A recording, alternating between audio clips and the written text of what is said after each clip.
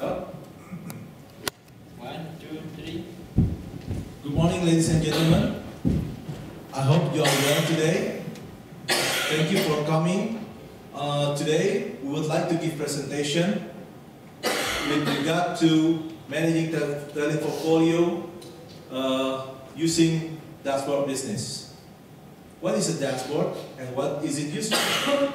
Imagine that you want to visit your friend in Jakarta by driving your car. The first thing you should do is to make sure that your car condition is good. And how would you do that? The easiest way to do that is to see the dashboard. You start the engine and you see the dashboard indicate the performance of your car. You can see the oil indicator and the gas indicator as well as the speed indicator. Can you imagine while you're driving the car, you don't have the dashboard in your car and you can exceed the speed limit and the police will arrest you. By the same token, this dashboard that developed by us is to help talent management in managing their business portfolio.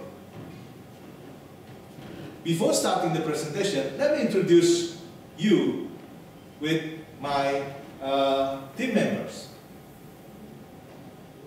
The first person is Haidar. Good morning, ladies and gentlemen. Haidar is a manager of wireless broadband. He worked at North Jakarta unit. And the second person is Indri. Good morning, ladies and gentlemen.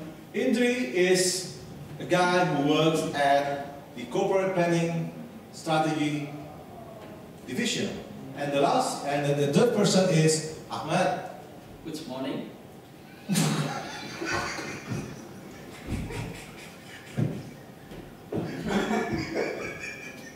Itu jangan ketawa. Nah, ini lu